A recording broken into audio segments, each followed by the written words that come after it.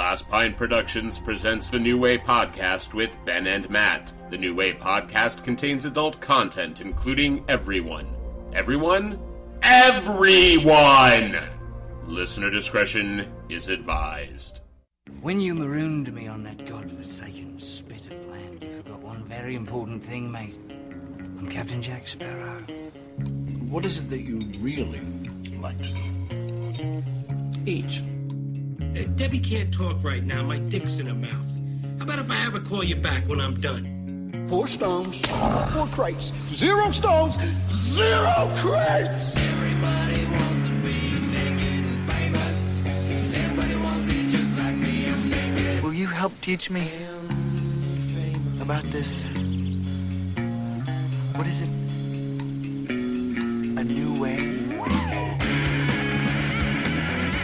Welcome once again to the New Way Podcast with Ben and Matt. You scared me again. Welcome! Shit. I'm Matt. I'm frightened. I'm Ben. Anyways, thanks again for tuning in this week. And of course, you can find us on our website, lastpintprod.com. We've got social media click-throughs there, so you can pretty much find us anywhere. Click-throughs, I like that. Very technical terminology. Very technical terminology. But yeah, you can also find us on facebook.com/lastpintprod. Or no, Last Pint. Last Pint. I always every time, Ben. Last Pint. Every time. And it's at Last Pint Prod on Twitter, which we need to start building up and start utilizing some. Yeah, we do have 2 followers on Twitter. Ben and myself are following Last Pint. I'm going to be tweeting. It's like the biggest Twitter circle jerk of all time. I was so excited because it's like, you have a new Twitter follower. And I was like, oh, it's Ben. Yeah, we will be tweeting a little bit more and kind of giving you a heads up with the podcast like we do on Facebook. So, go ahead and follow us on Twitter. What's it matter? You're following 7,000 people anyway. You might as well follow us and get an update once every month. Yeah, absolutely. Anyways, well, we're going to kind of talk about an interesting sort of topic today. And I'm not sure if this is going to be... I'm assuming maybe this one's going to run after the one that we do with our next guest, but we're going to keep people guessing. We're going to keep people guessing, anyways. You may be listening to this somewhere in the future. So, future people, if the world has become a post-apocalyptic, the road or postman-esque, we apologize for being so flippant about the current events going on. Let me just say that I have to come clean about one thing. If the apocalypse does happen between now and the time that this podcast is airing, I would like to say that when I was 8 years old, I stole a Kit Kat bar from Hairbenders, my mom's beauty salon in Chattanooga, Tennessee, and the owner, Vula, I'm really, really sorry because I know that that's been troubling you, where that Kit Kat bar has gone. Vula sounds like a witch. Like, you stole a candy bar from a witch. You were going to get cursed. I think I've been cursed in my entire life. Well, that's why you have twin girls. It's all coming back around. It was all because of the Kit Kat. Damn it. I mean, I was just, imagine I was just like this kid. I was like hungry. I was like, oh, man, that Kit Kat bar looks good. I didn't have 50 cents that they put into the little thing, but they were just laying out. You know, where it's, those things where it's like, grab it if you want to and put the 50 cents in the thing. It wasn't an actual... It was a place that was too cheap to have an actual vending machine. The moral of the story is never allow Ben one of these on your honor systems, because he will take advantage of it and he will steal you. I take your candy bar. Yeah, absolutely. Anyways, today we're going to talk about kind of a fun subject, which is character actors, and kind of going through, which is Matt's idea, brilliant, came up with last night. I actually thought that was a very, very good topic. And it is kind of an interesting thing because I think we probably have very different, or at least maybe not exactly the same definitions for what a character actor is or what a character actor does. So it could make for an interesting discussion. Before I get into that, I was just going to say I was waiting for the podcast.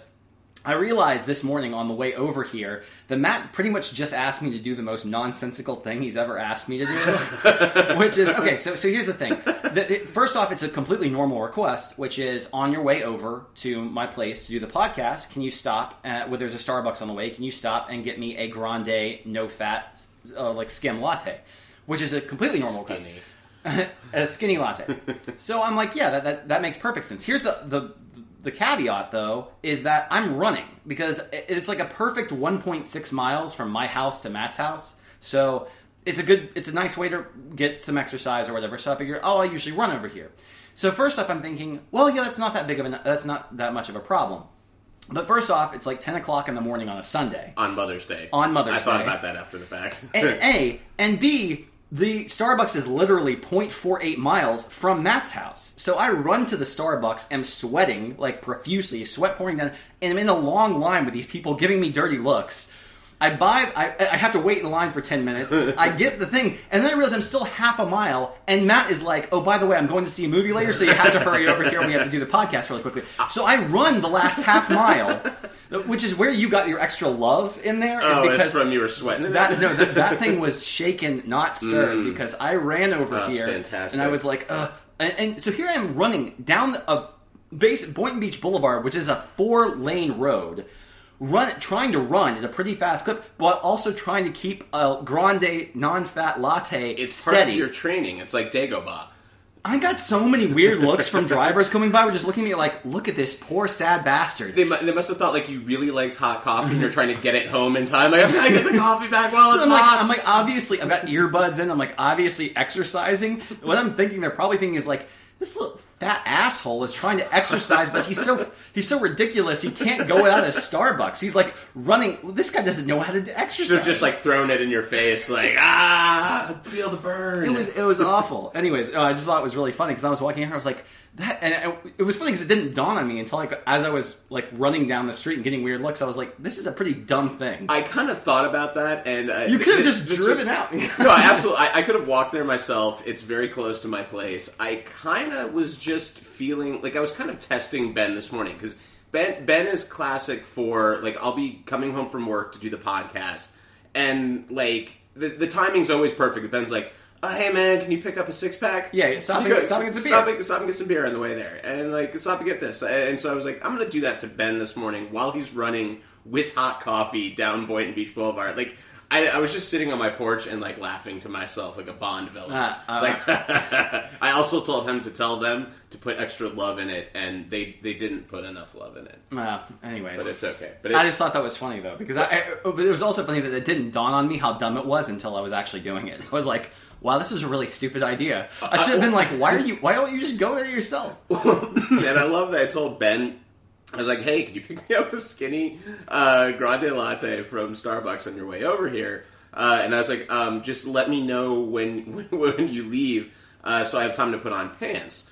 And he's like, I don't know if you're joking about either of these things. And I'm like, I'm not about either of these things. So, I mean, I don't know. You could have just been like, oh, yes, by the way, while you're running, can you stop and get me a non-fat latte? And I was like, wait, I mean, is he serious? Okay. Well, that's you fine. passed the test, and then I can now request more things. Yes, exactly. I'll push it each time.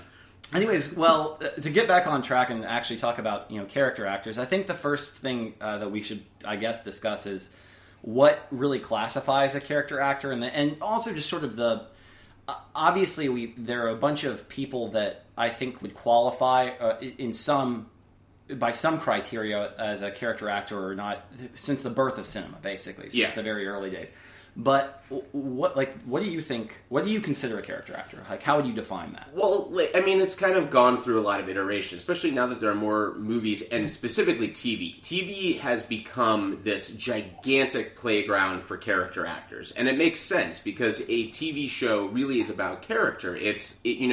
Plot is less important over the length of a series than it is about good characterizations and good characters that can fill those ancillary roles.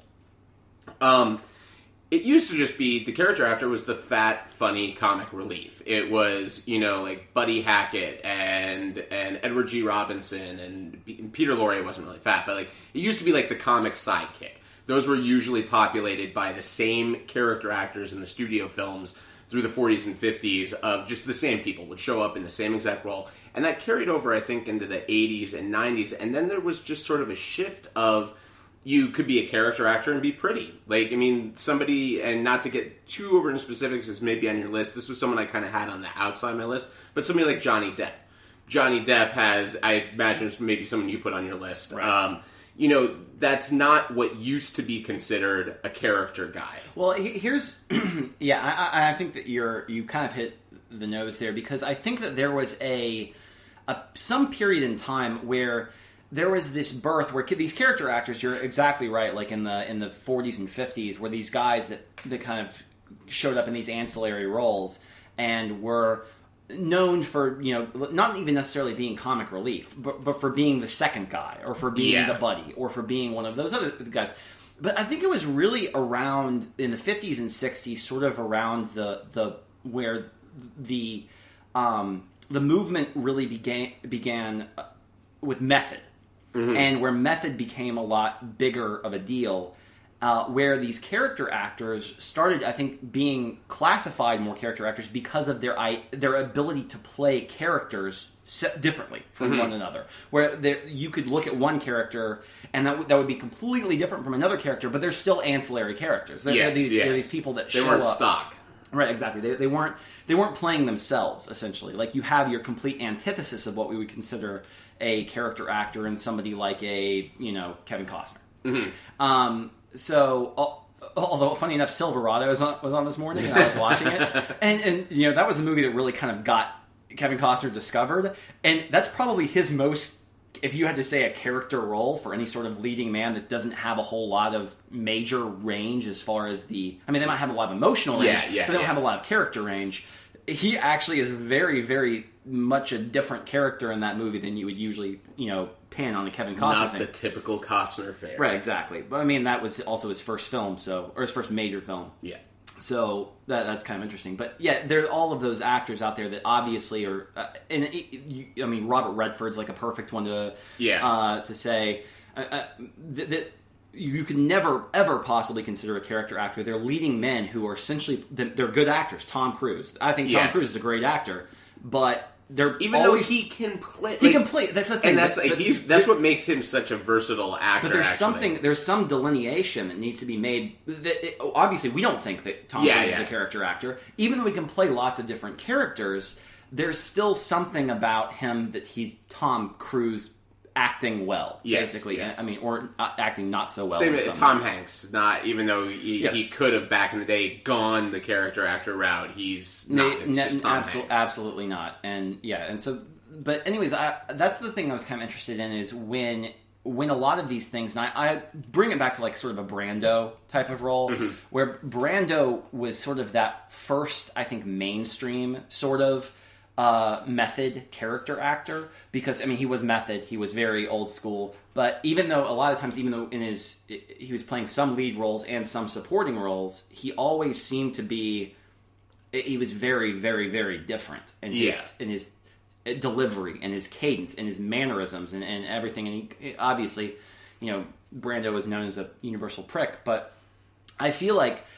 it was, and from an actress standpoint, around the same time in the 60s, Gina Rowlands, who was doing all of this very, very, and into the 70s, doing this very, very subversive work, a lot of times as that third character, whereas the second character is not the main character in the movie, was doing these extremely different characters and these completely different iterations of nothing remotely similar to herself. Yeah. And I think, because I consider Gina Rowlands like the birth of the female character actress, And that's funny, like, I was pressing myself to try and fill my list with females as well. And I was having a lot, because my list isn't just like, these are character actors, it's like, these are character actors I like. There are bad character actors, and a lot of times, unfortunately, like with the chick flicks we talked about, there's almost always the like homely best friend, the Rhoda to the Mary. There's always this secondary female that's usually not as attractive as the lead,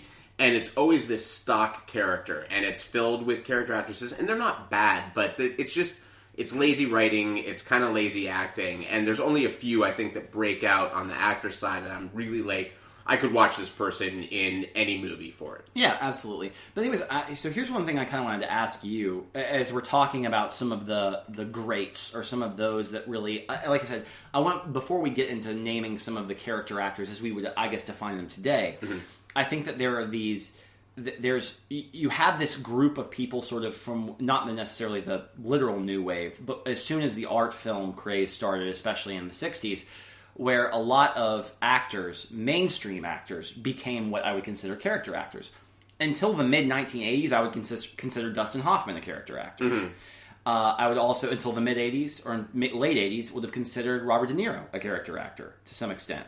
De Niro became that. Yeah. Around Goodfellas, De Niro became De Niro. Yeah. And he's been De Niro since then. Before that, you could watch his roles. I mean, there are a few outliers. Yeah. But before that, he was very different in his cadence, his delivery. I mean, and those are great actors. Those are legitimate leading men, who are at the top of their craft. I wouldn't go as far as say Pacino. Pacino was a fantastic actor, but Pacino was, I think, more along the lines of the other leading man, where he was always playing some sort of version of. And he was also, and it's very difficult. And we'll talk about that. It's also very difficult for someone that's a sex symbol on the male side, to make it as a character actor, which is why and I think Ben will probably go into Johnny Depp a little bit more, but that's one I keep coming back to. That Depp is a sex symbol. Depp was a model turned actor who became a character actor, a rock star, turned model, exactly. And that's like he's got to be almost the exception that proves the rule, because that's the difference I think between De Niro and Pacino. Pacino was more of a sex symbol, I think, than De Niro ever was, and Pacino was doing Sea of Love and that kind of stuff, and was kind of this like almost that. Swashbuckling isn't the right word. No, but you know I understand what I mean. What you're saying. Yeah, he definitely had a lot more of that sort of old school Hollywood type of leading man. Capability. Whereas that's what I'm saying. A lot of with Hoffman and De Niro, we're talking about a lot more off kilter, a lot more off beat. They made some interesting choices with performances, and in some cases, just made complete departures with their performances, where they were doing something just ridiculously different from what they. In the same way that Depp would approach a role or something, where it's going to be different from anything that they've done before. Well, yeah, and we should make a split right now of one actor that popped into my head that I think is like he's a different type of character actor, and that he's an actor that plays one character well, which is Harrison Ford. Harrison Ford is literally just the Han Solo character actor. He's. I honestly don't consider Harrison Ford a character actor. He's not. No. I mean, I'm saying he's not a character actor. It's a play on the words of like he's just a character. No, right. There you go. And the only one character actor. One character actor. Yeah. One trick pony. Yeah, absolutely. I can understand that. And the same way, some other guys too, like Kurt Russell, or is also sort of. I mean, even though he has some more range, I feel like than Ford does. Kurt Russell has that sort of offbeat, boyish charm and this intensity, I guess, about the way that he, and he's got swagger. And his swag, swag's a perfect, swagger, and swag's a perfect word. But even though he's sort of a leading man, he's kind of one of those one trick where he can surf on a roll, with that type of ability, basically, that type of magnetism. Magnetism. Anyways, so we can kind of start going through just some of the actors, and I think some of this might lead off into other discussion because, like I said, my current view of what a character actor is somebody who is mostly a secondary player, or has been for a lot of their career, and I've got some that I'll get to later that aren't, that I consider character actors, even though they're leading men. So we'll go through like the really stock kind of ones. Yes, but I consider a character actor somebody who is acted in pieces with lots of moving parts, but also that have a very definitive ability to switch between one type of character and the other. I'll do one that might be on your list here. I don't think that Philip Seymour Hoffman's a character actor. He's my ultimate character actor. I don't think he's a character actor at all. I think he 100% is. Because I was going to give him the honor, like the medal of Mr. Character Actor of the Year. I knew you were going to do that. And here's the reason why I feel like I love Philip Seymour Hoffman. I love a lot of his roles. He loves you. He's done very definitive characters that are different from himself, with things like Boogie Nights, with Capote, with Flawless, especially. However, there's something about Hoffman where Hoffman is always, he disappears into his role, but he's still Hoffman to me. I'm always know that I'm watching But him. but that's why I think like he's old Hollywood character actor, and that's maybe why, because I think maybe my character actor definition has changed. They're chameleons. Yours are, I think that will be the interesting thing. That's a difference between our list is that I think you're going for people that who completely disappear. Chameleon's a perfect word. That can completely disappear in their role. Whereas I think you are thinking sort of along just the basic lines. I'll throw one out here from your favorite movie as well, which is William Atherton, who is the asshole in every 80s movie that was made, from Real Genius to Ghostbusters to Die Hard. Atherton was like a great stock character actor that was as soon as you saw him, you're just like, oh, I fucking hate this guy. And what I love is I read this great interview with him where he was talking about, like, he did some movie in the late 90s for, I think it was like maybe a straight to Showtime or like a cable movie. And he was playing like a romantic lead. And he's like, it's gonna fail. Like, he resigned himself. He's like, I was too iconic for what I did in the 80s that you can't see me, I can't disappear. But I still think it's a great character actor, and that he is very good at that one thing. It's funny, because I have some that are along those lines. Yeah. Here's one that's kind of tit for tat for that, albeit a little bit more modern. Christopher McDonald. Christopher McDonald is a very well-known character actor, and he's also, I think, played the asshole or bad guy more than he's typically played the good guy, it seems like.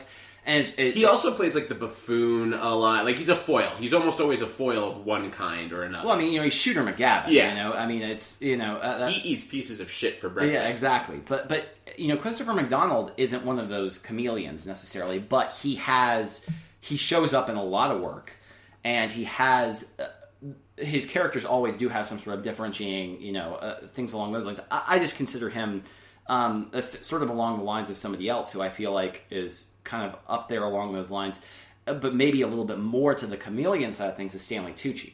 Oh yeah, Tucci's great. Tucci is a fantastic actor, and is almost like, when was the last time Stanley Tucci was the starring role in a movie? Never. He's Big Night, the only movie I think that he's ever been like the lead, which he wrote. He had to write, like, he was like, I want a leading role, so I'm going to write one. Right. Well, I understand, because it's like Stanley Tucci, they'll give you a leading role on Broadway. They'll give you a leading role in a play.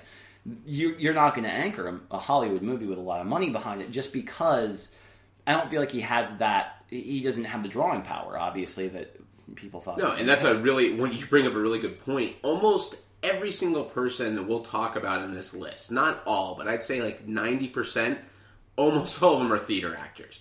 And I think most good character actors, not all, but most, come from a theater background, because they know how to work.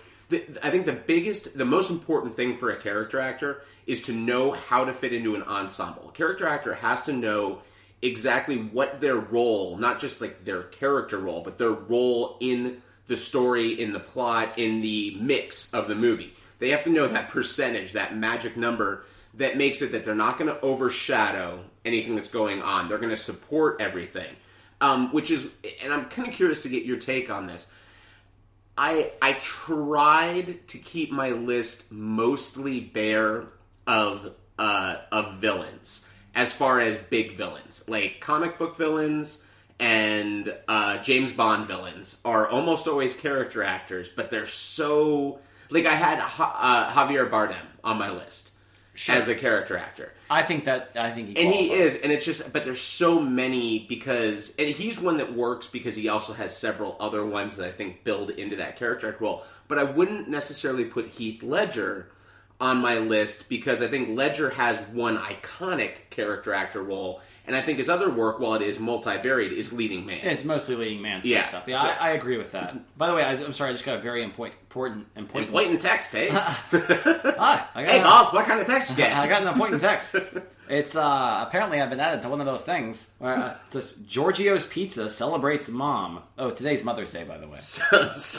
Mother's Day till Father's Day. Get any large pizza, 6 pepperoni rolls, family size salad, and 2-liter soda for $19.99. We are now sponsored by Giorgio's Pizza. There we go. Give mom the gift of diabetes this Mother's Day. Jesus Christ, that was a huge fucking meal. For $20 too. 6 pepperoni rolls. The funny thing is, My wife, since she's been pregnant, all of a sudden started eating pork again. Like, she just can't get enough bacon. I bet you she would eat some. She ate like 2 slices of pepperoni pizza the last time we got pizza. I was like, she hadn't eaten. They know you, man. Social media marketing. Well done, Giorgio's. Yeah, I think I know what I'm eating for dinner tonight. Yes, I like that we have a new sponsor because previously the New Way podcast has been sponsored by beer, mainly just beer. It's what's in us. So I like that we've switched over. I just thought that was very important to point out. I want to give a special character actor shout out, by the way, here, because we talked about William Atherton, but I think there was, and he's unfortunately actually, and there's two. There are two no longer with us character actors that I was always a huge fan of in just about everything they're in, and they're completely polar opposites as far as the kind of characters they play. One is J.T. Walsh, and I'm not sure if you know exactly who J.T. Walsh is. J.T. Walsh, any of you out there, I would say look him up on IMDb, but J.T. Walsh played the asshole, another one of those that played the asshole in just about everything he was in, from Pleasantville to The Negotiator. Like, he was always the shady guy that had some secret and wound up doing this horrible thing. And the one on the other side of that is a guy named Lane Smith. And I was I'm more on the TV side. You've seen Lane Smith in Son-in-Law. He plays the father in Son-in-Law. He's in My Cousin Vinny. Right. I know who you're talking about. Very Southern actor. Ridiculously good delivery. And that's one of the things I definitely look for in a character actor is someone that can turn a line just brilliantly. You know, it's funny. I don't have a whole lot of TV actors on here, but there is one that sticks out just because he's on TV right now. And that's Scott Wilson. Of course, I had to add Scott Wilson in because that's my father's name. It's my middle and last name. But no, Scott Wilson is... what is Scott Wilson? I'm blanking on this right now. Okay, on Walking Dead, he's Hank. Or no, he's the father, the old guy. Oh, yeah. He's in, he's Way of the Gun. Mm-hmm. He's where he's the mob boss. But he's been in tons of stuff. He's a great actor, but he's also one of those guys that it's funny because... you kind of understand him as an actor or as a performer after you see one role that he does. But he, like I said, in one he's playing like this good father veterinarian, and one he's playing a scientist, and one he's playing this, a mob boss or whatever, and one he's playing this complete buffoon or the brother of somebody. And even though essentially he sells everything really well. And he's an older actor, of course, but I had to throw that in there. Well, and we'll try to go through the TV stuff because I kind of have one like all-star character actor cast because I believe the show is populated by nothing but character actors. But to stick with Walking Dead for just a second, Norman Reedus is about as perfect as you get as far as a character actor that he's completely strange and different and odd in every role from Boondock Saints to Walking Dead. But the show that I think right now holds the gold standard of character actors is Justified. If you're out there and you're not watching Justified, including the person I'm looking at right now, Ben, who has not started watching it. I've watched the first 2 episodes. Yeah, I like it. Justified. Walton Goggins plays like the main kind of villain in the show, or the foil for the lead.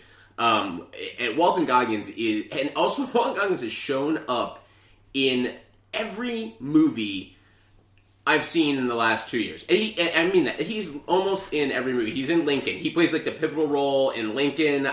He was in... There was something else right before that he was in. He's in Cowboys and Aliens. He's in Predators. He's in... Like, the guy just shows up in 1,000 things. And he's another one of those guys with great delivery. But I also love that Justified is its main star as a character actor. And that's Timothy Olyphant. Right. If you watch an episode of Justified... Here's the funny thing. Timothy Olyphant is a character actor, or has been a character actor for a lot of his career. Yeah. I feel like... I believe that he has the ability, like the same sort of thing that some... Well, let me put it this way. I think he would be considered as a character actor who has now become more like a leading man. A little bit, yeah. Raylan's not quite a leading man. It's tough. No, it's like looking at somebody like Kevin Bacon is another one that's very tough. Kevin Bacon is a leading man. I don't consider Kevin Bacon a character actor, and I love Kevin Bacon. Yeah. But who doesn't love bacon? Even your wife loves bacon. Again. Do you have so? And I think that Justified actually is a great. Watch the show because you've got Nick Searcy. You've got. I remember sending Ben a text one night when I was watching an episode of Justified. that it was like every single speaking role, if someone had more than 4 lines on the show, they were a famous character actor. Stephen Tobolowsky, or Tobolowsky, or however you pronounce it, Right. that played Ned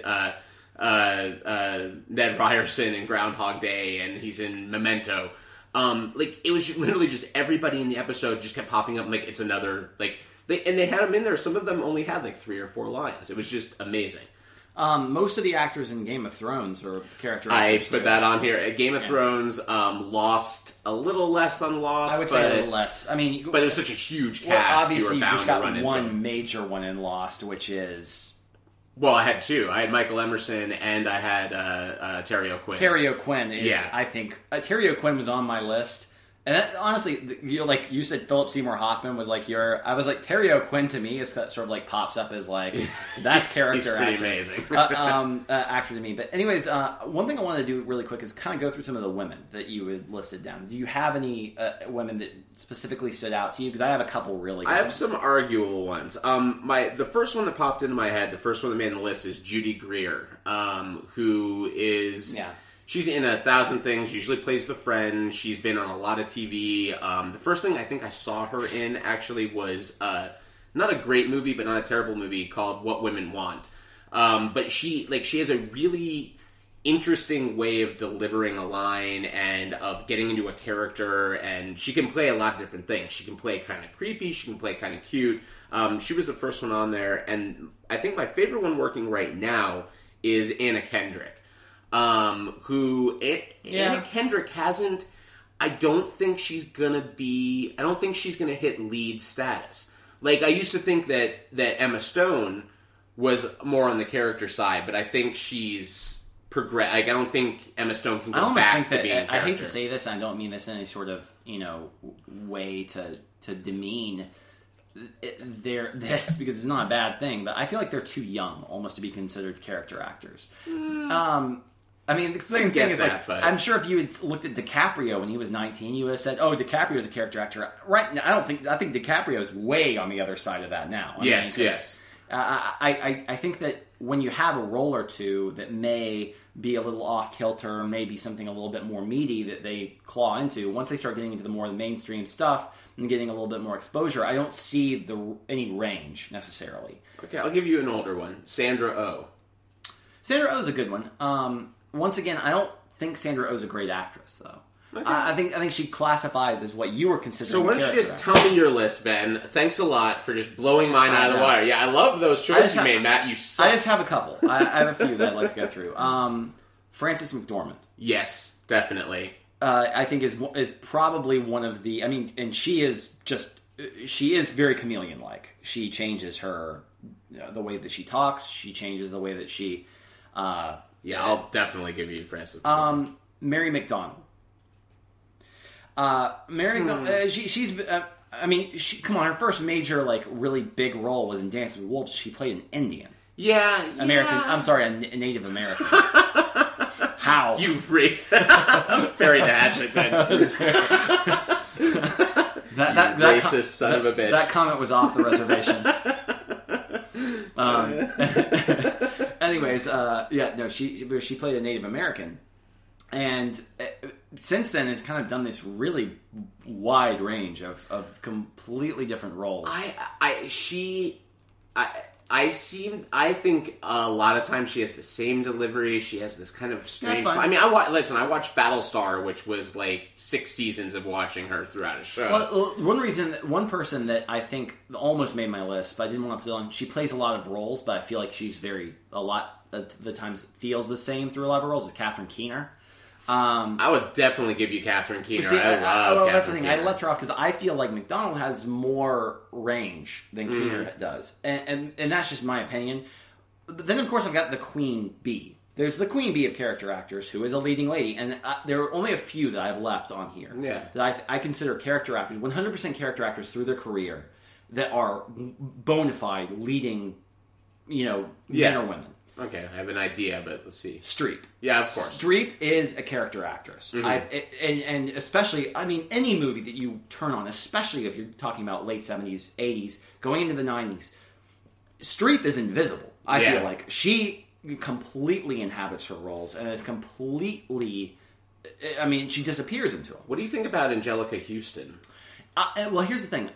I would consider Angelica Houston sort of along the lines of what I was saying with Hoffman or De Niro or even Jack Nicholson, where they were very character actor based early in their careers and then kind of hit this level where they were doing themselves. They were acting, not saying they were acting poorly. Yeah. They were doing their characters well, but essentially they were doing it as themselves doing it. And that's just sort of the way that I thought of it. I did just think of one, and it's one that Ben and I, when Ben and I worked on our TV series, one of the first things we did was kind of cast it to get a sense of the voices, and there are a lot of meaty character roles in it and some minor ones. But one of the ones we put on there, because we're both a big fan, and I love her and everything she's in, is Bonnie Hunt. Who's a great comedic and serious, like, she's definitely that textbook definition of floating between, like, look at her role in The Green Mile.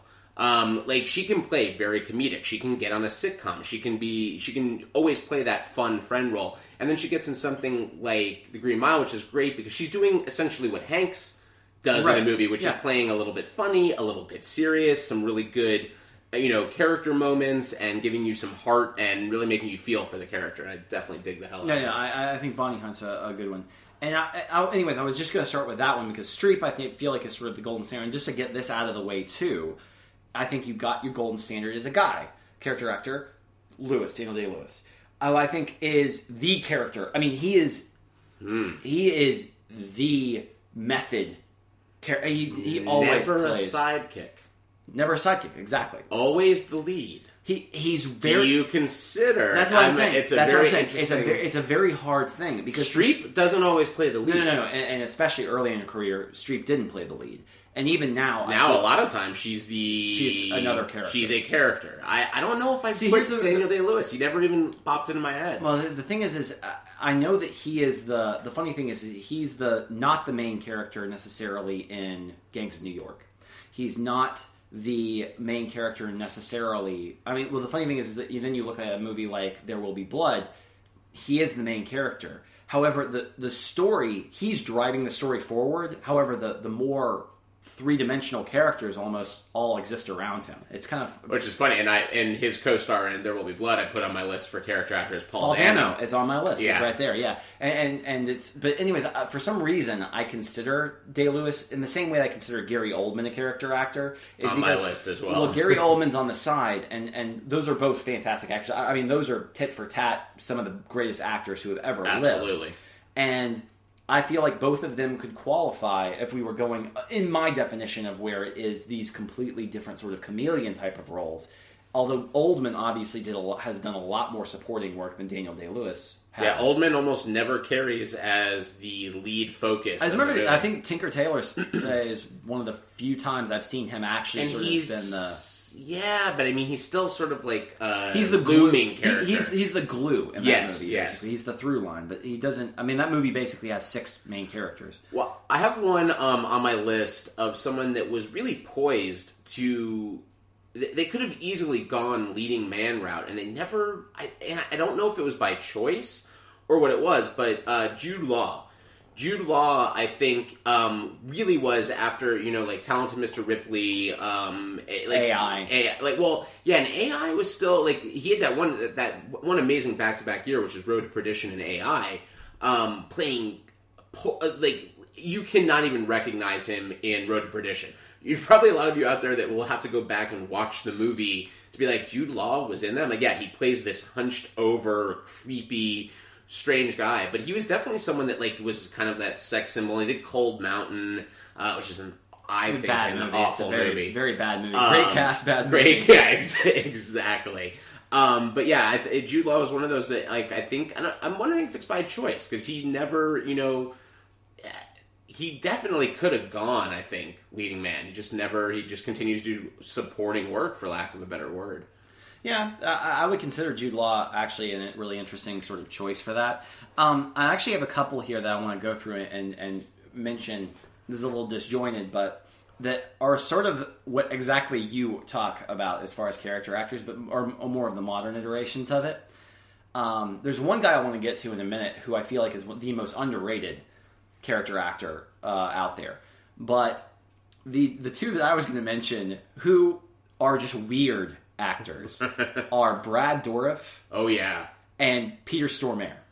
Absolutely, both on both. Both of them are very, and they've done a lot of. They've worked in TV, they've worked in film. They're always in these, not even supporting roles. They're usually these one-off. They're a walk-on, yeah. They're walk-on bits for certain scenes, or certain segments, or things along those lines. They almost always have their own contained storyline. Exactly, it's weird, and I almost feel like they're actors that are so good and they're so singularly interesting that I feel like a lot of times guys will make a movie and they're going to be like, this movie's missing something.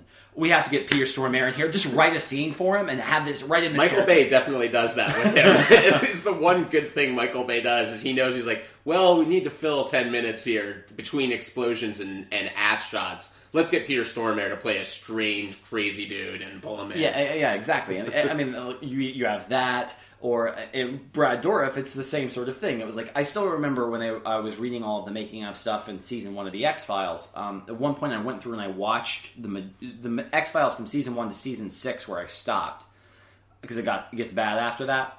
And plus, I remember watching a lot of the stuff after season 6 when it was originally airing. But in season 1, they used a fourth of their budget for the first 12 shows on one episode, which was episode 10, because they bought Brad Dourif for that show. And they were like, he is way outside of our pay grade for this type of show. This show was just picked up by Fox and had a relatively low budget at that time, was not a hit in its first season. And the showrunners and Chris Carpenter got them to make it because Brad Dourif was like, it still, to me, holds up as one of the top 3 episodes of the entire show. Pretty good show. Because it's episode, which is Beyond the Sea. It's episode 10 in season 1. But it's worth it because I feel like they were like, we don't have a hit on our hands yet. The show's losing a little steam. We have this great script. Let's write it. Let's get Brad Dourif in here. We have to get him. And they wrote the role for Dourif. I love, and that's what I love about a really good showrunner and someone that's focused on the right things. They didn't, go for a star. They went for a star character actor. Like, Brad Dourif is not a household name. Back then was not a household name. They're just like, we want this guy that's on the next level from what we normally cast in this, but we think it's going to breathe something amazing into this episode. I feel like at that point, and even now, Brad Dourif is most well known for being the voice of Chucky. Oh yeah, I would say definitely. Maybe Deadwood now, but he's done a lot of stuff later in his career, and his Wormtongue, and Lord of the Rings. But I think through the 90s especially, it was like, oh yeah, that guy who does the voice of Chucky, and that's pretty much it. Well, I think that's kind of interesting with also the evolution of TV, and we'll get into this definitely in another podcast. And sorry we keep telling you, we give you these little teasers and then we say we're doing another podcast. Trust us, we will actually get to all these things. But the casting in TV, the difference between the 2000s and the 1990s is so diametrically opposed, because the 90s there was still no confidence in TV. And then in the 2000s you started seeing these major actors showing up, like Kiefer Sutherland showing up in 24, which he might have been the first. I'm curious about that when we talk about it. But here was the funny thing about Kiefer Sutherland. When he showed up in 24, I felt like it was a natural progression for his career, because Kiefer Sutherland went from being essentially a character actor, funny enough, but the son of a famous actor, to a brief leading man in the 90s, with The Vanishing and with Flatliners and with all of these other movies that he was the main actor in. Then picked up some weird sort of more character roles again with Dark City and whatnot. Yeah.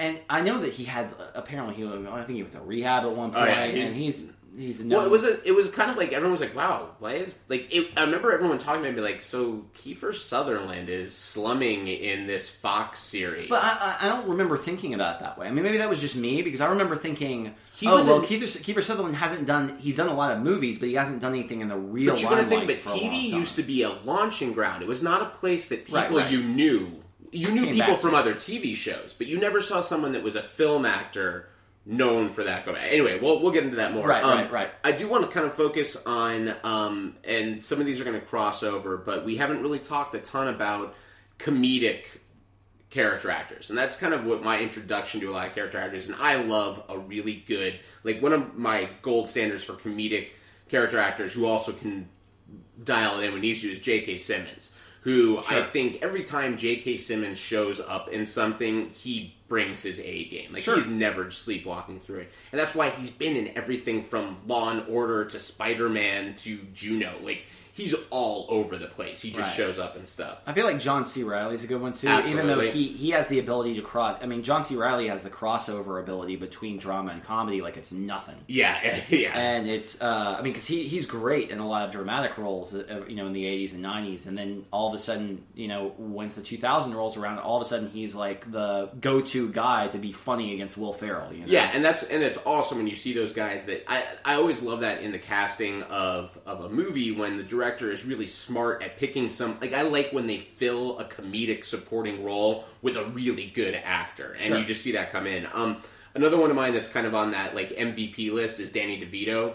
DeVito, I mean, started in TV with one of the most iconic TV roles of all time with Louis De Palma in Taxi. And then just... Listen... No one looks at Danny DeVito and is like, yes, that's our leading man. Like, he's not going to show up as the, like, dashing romantic lead. But he always brings his A game on his supporting work. And another one I have on here that was in a movie we talked about just a moment ago is Brendan Gleeson. I actually have Brendan Gleeson right next to Timothy Spall. Both of them, very good call. Two very good...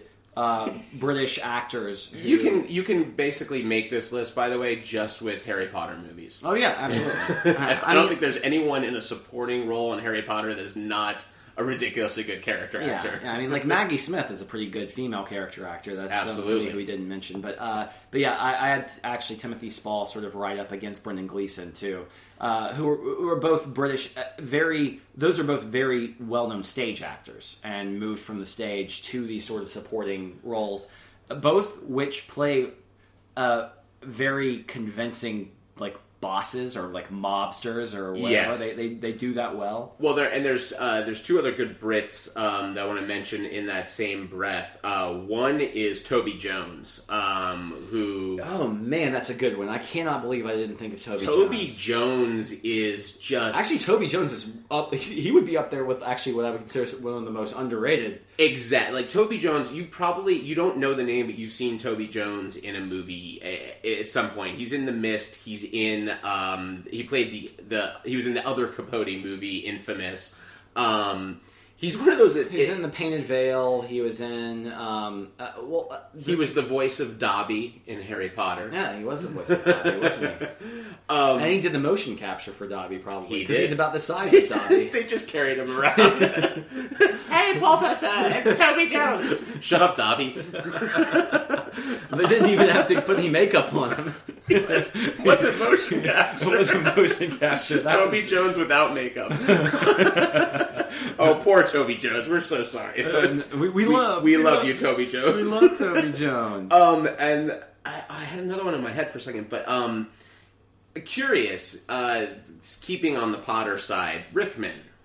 I think he could be considered that. I didn't put him. I didn't put him either. Yeah, I think Rickman is Rickman more than anything else. And I think agree. He's a fantastic actor, and he has that great thing that, you know, he has such a magnetic ability about him, but I don't consider him a character actor. However, the funny thing is I wrote it down just the last name, because I consider both equally character actors, even though they have done leading roles, or both of the Fiennes brothers. I think Joseph and Ray Fiennes are both fantastic character actors who have done a real myriad of stuff. And you made me think of a good female one, actually, off of Joseph Fiennes, which is Cate Blanchett. Yeah. Cate Blanchett is... You're right. Gotta be... She's up there. She's definitely got to be on that character actress side of just... No, she's played Dylan, and she's played... she's played everything. She's played everything. Yeah, I don't think there's any way for her not to... No, you're right. To do it. And it's funny, she didn't come to mind when I was going through Me neither. But that's why I kind of like... We like these discussions. This is how we talk when we get into this stuff. Is like, shit, how do we forget that one? How do we not think about that? I'm going to take a stab, and I'm going to guess one of your most underrated. Well, I've got one as is... most underrated because he's working a lot now. I know exactly who it is. Who? Michael Shannon. Nope. Fuck. You know what's funny? You did not put Michael Shannon on your list? I didn't put Michael Shannon on my list, but I love Michael Shannon. The funny thing is when I was thinking, I asked my wife, I was like, I'm trying to think, just come up with a really long list of good character actors. She was like, "Do you put Michael Shannon on there?"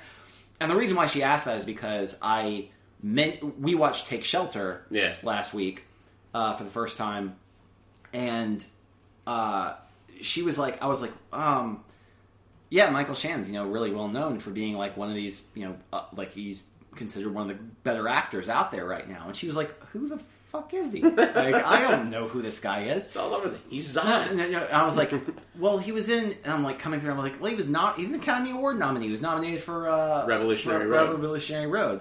He's been around since the 90s. She's like, well, what else has he been in? And I was like, and that, by the way, is a great sign of a good character actor. That it's really hard. Like, I was thinking for Toby Jones. I'm like, yeah, Toby Jones. He's been in like 47 different things, but I can't remember. Yeah, exactly. Did you know that Michael Shannon is in Groundhog Day? Yeah, he has one line. He plays a really happy, young guy. And he plays, who he plays? Jerry. That's Jerry. Michael Shannon. I'm Jerry. You might remember me as Jerry from Groundhog Day. Yeah, absolutely. No, here is my... Wow, that's not on there. No, I like Michael Shannon. I know your wife's favorite character actor. Who? Michael Pitt. Oh, that's a good one. I didn't think about that. Your voice got so deep there. Like, oh yeah, my wife is so gonna love it when I bring up Michael Pitt's name later. I was putting on my Michael Pitt voice. Actually, that's not what Michael Pitt sounds like. Not even close.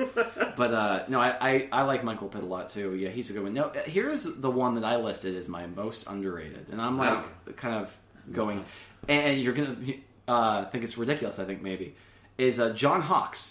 He's on my list. Yes! All right. Absolutely. We have crossover. I love John Hawkes. And especially, here's the thing. John Hawkes is one of the... he crosses over both bounds. He's a chameleon actor, but he's also had a bit in his career where he was that character side guy, like in The Perfect Storm, where he's the goofy whatever. And he played that role in a lot of movies in the late 90s and early 2000s. Because he has that look, he's very weaselly. Yes, and he looks like a character that Sean Penn is playing.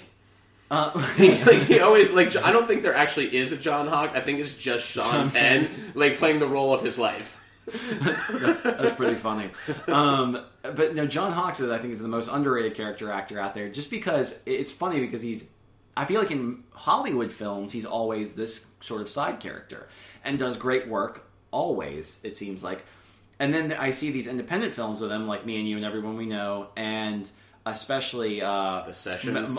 Well, I haven't seen The Sessions yet. I really do want to see it. But Martha May, Marcy, Marley, whatever it is.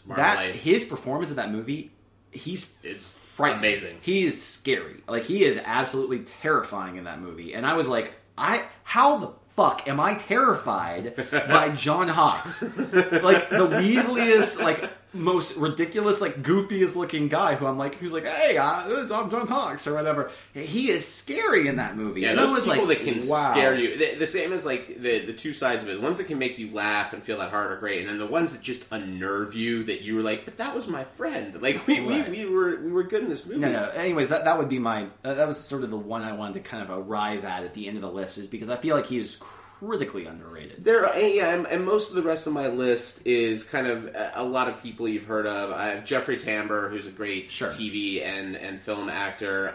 Steve Buscemi, who's kind of like the grandfather now, I think, of character actors. Yeah, he's getting up there. He's definitely not been Peter around. Falk. Peter Falk. Peter great Falk was character actor. It's funny, I didn't do a lot of the older actors. I mean, you could do that. Ed Asner, quintessential character actor. Gene Hackman is fantastic. Character actor. For the middle-aged ones, Bill Paxton. Bill Paxton, I think, is definitely a character actor. I almost consider him a character. Yeah, in the same way that Harrison Ford is just a character. I could see that. I think that I love the Paxton, but I have one that I'm surprised I didn't hear from you, which is Hugo Weaving. Since you're such a Lord of the Rings guy, but no? Hugo Weaving, character actor to Hugo Weaving? Are you nuts? Yeah. I'm thinking of why I left him off my list. I'm not really sure. I mean, I feel like he's an excellent actor.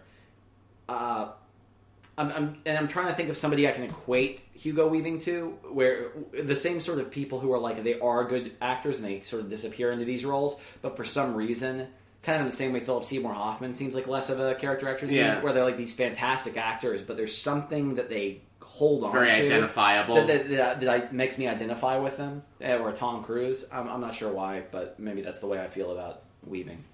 I just had one, son of a bitch. Let me see if I can. It just popped into my head. I thought, this is one I didn't hear you mention, but this is definitely for me character actor, especially because they showed up. There are a lot of character actors that just got tapped over and over and over again through the 90s and 2000s. One of those I think is Oliver Platt. Oliver Platt. There was a period of time where Oliver Platt was in 15 movies a year. And would just, I imagine that his life was just flying set to set to set, and never really doing it. I think he's another one that's kind of just a character. Oliver Platt would just show up and they're like, what are you doing today? I'm Oliver Platt, but I'm wearing, doubloons, and I'm doing Shakespeare. And another day is Oliver Platt, I'm playing a scientist. Okay, give me my lab coat. I'm Oliver Platt scientist. But they're kind of like those Swiss Army knives of actors. Oliver Platt. Okay, I have one last one, and I'm curious your take on this. Mandy Patinkin. Yeah. Yeah? I can see it. Yeah, I wasn't sure. I threw him on there. Again, a lot of mine come from TV, because I think it really is the as TNT says, characters matter here. Well, the funny thing is Mandy Patinkin in whatchamacallit, Homeland, and Mandy Patinkin in that, whatever it was, the CSI or whatever it was that he was in, was very similar to me. Maybe. So I maybe that's why I consider him more of just kind of that. I mean, I think he's a good actor. I think he's a good performer, but I wouldn't necessarily put him on the top of any sort of character actor list. All right. Well, we're getting close to the end here. We want to do a question time. So last night we were out for Ben's wife's birthday, and she was talking about the podcast and about how she hasn't been necessarily satisfied with Ben's answers in the podcast, because she feels that Ben is painting himself to be a more saintly here's person. Here's the thing. Oh, for example, there was a previous question that was asked, what's the nicest or the meanest thing you've ever done to a nice person? And Ben's answer was a ridiculously tame prank he did when he was 13 that involved playing loud music. No. Whereas, my wife, of course, this is how it came to my wife, is she's like, think of all the girls that you've done horrible shit to. I love the way she said it. It made it sound like you were silly. She was like, but what about all those things you did to those poor girls? I was like, oh my god, what? At first it didn't click with me. I was like, Jesus, does she know where the bodies are buried or something? It sounded so ominous. Yeah. All right, so I've done a lot of bad things, obviously, but the thing is, when it's to a nice person, I was thinking of somebody who, in my head, just remained 100% untainted, or I don't know. That's where my mind. I just answered the first thing that came to my mind there. All right. Well, the question I'm giving you today, in honor of your wife, and today is Mother's Day, and Ben's wife is going soon to be a mother to twin girls. What is the worst lie you have ever told your wife? Oh, wow. I know, and listen, and Ben and Beth have a very, very open, honest relationship, but I know there's got to be something. The worst lie I ever told my wife. Well, and here's the thing: I could cop out and be the whole thing about the birthday party or all that crap. No, that's not an answer. The funny thing, exactly. Well, this is not my answer. But one time, my wife had a surprise birthday party, which caused me to lie and continuously lie for 3 weeks straight, which was awful. And it was this complete nightmare. But she was surprised, luckily, when we actually got to the final surprise. And disappointed. I was going straight to the bar. I was get me a fucking drink. I am never doing this again, because it's the worst thing I've ever done in my entire life. It was just so stressful and so awful. No, the worst lie I've ever told my wife. Oh man, there was.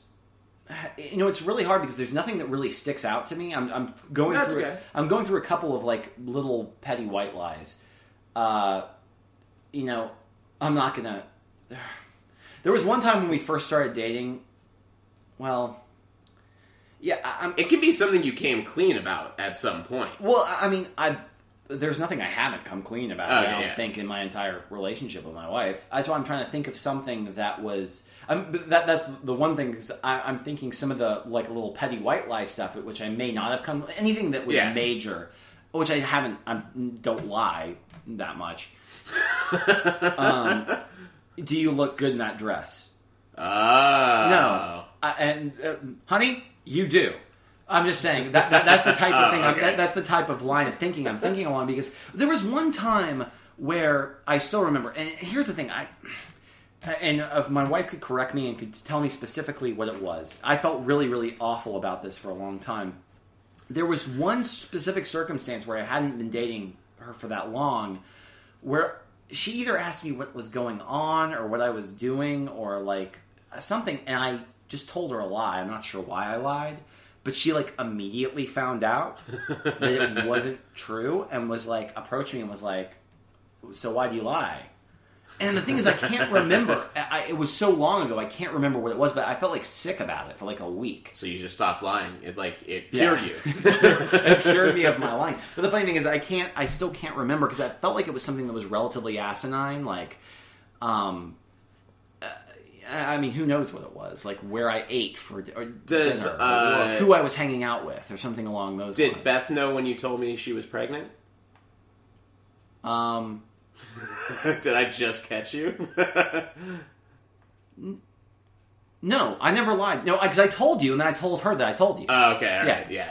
I told her. Here's the thing. I told her I wasn't telling anybody. Then I told you, and then I told her that I told you. Gotcha. Well, the reason I asked that is, and this is a testament to why Ben will not lie to his wife ever, is that Ben told me that she didn't know, and I was terrified for like a couple of weeks until Ben let me know that she knew that I knew, because I was like, I'm gonna screw it up. I'm gonna, like, Beth has a way to stare at you that, like, you just start confessing. Like, you confess things you didn't even do. I was like, yeah, I had all those girls in my apartment for 10 years, and then I threw them up in Cleveland. And she's like, that's not true. I'm like, no, it's not, but I had to confess it. I don't even know where that came from.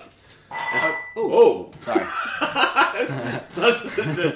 Apparently our time is up. That was the truth ring. Anyways, so here will be my question. And it's Mother's Day, so don't do something that's going to make my mother uncomfortable. No. This seems to be maybe the only podcast she could actually listen to and not think I'm a horrible human being. You haven't said anything bad, though. It's all been pretty funny stuff, actually. Yeah, how many times has your mom listened to the podcast? Never. Exactly. Like I said, I'm not sure she even knows it exists yet. But okay. So here's sort of my my question, and this is sort of it's not embarrassing at all, I don't think. Well, it's kind of embarrassing. Okay. What's the longest trip you've ever taken to be with a woman? Ben's making air quotes. I'm making air quotes. To be... What's the longest trip you've made for a girl? So, that's the only thing I'm doing for this trip. It can't be something where I was going somewhere and then it can't be a twofer. Influenced my decision. It can't be a twofer where it's like, oh, I've got this thing going on in Orlando, plus... gosh. I want to say not far. Like I've never flown. I've never bought a plane ticket just for flown somewhere just to see a girl. But I've driven some distances. I would say the normal Florida distances, like with Miami being the south end and Orlando being the north end. I haven't gone outside. So you've driven 4 hours or 5 hours? Round trip. Round trip. Yeah, like a 2 hour, 2.5 hour. That's not bad. No, because listen, even the 2, I know I can't. I know that's my limit. 2 hours, 2.5 hours is my limit, because right around 2 hours, I start being like, I don't know if this is such a good idea. I start to put things in perspective and be like, I'm going a long way to make this ridiculous thing happen, and then turn around, and that's the other side of it, is that if you make a lengthy trip for a girl, there is always going to be guilt on that ride back. That is the lonely journey back, because you're by yourself, and everything's done, and you're just like, Oh, jeez. Like, really, I couldn't find someone, like, 30 minutes away from me. Like, really, I had to go to this extent and make this happen. So, yeah, I think that's the longest I've driven. Wow. Okay. You seem to have but you drove a lot back for, like, college stuff. Oh, sure, yeah. And And I had long-distance girlfriends. I think the longest I've ever driven was 12 hours. Oh, my God. Yeah.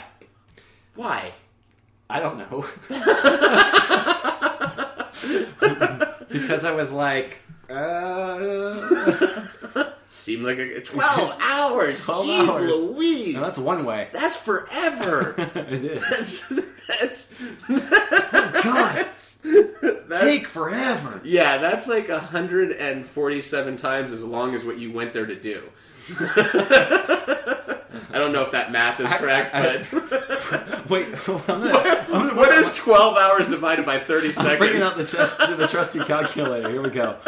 So if we got 12 divided by 147, that would mean... Wait, sorry, that's not what I meant to do. You want 12 divided by... What are the minutes going? Okay, so 60 times 12 equals divided by 127 equals... That means each of my sexual sessions were 5.66 minutes long. Wow. I think you overestimate me. I think that's a pretty good average right there. By the way, I just thought of a genius, and we're putting this on the podcast, so don't steal it, but I just thought of a genius song for our rock musical, which is going to be the same thing as Rent's, like 5,000, 2,500. Yeah. It's just going to be about the minutes spent driving to go get laid. And it's just going to be probably for the Luke character. Nice. Just like sitting there in his car, like driving, like 4,025 hours for 30 seconds of loving. Anyway, all right, folks, this is going to bring our podcast to an end. Even though this is going to air a few weeks later, we're both going to wish our lovely mothers a happy Mother's Day. Happy Mother's Day. Even though Ben's mom doesn't listen, and my mom has disowned me after listening. But we love you out there. As always, you can go to our website, www. I'm going to say it every time. I don't care. It just pops out of my head. www.lastpintprod.com. Facebook /lastpint.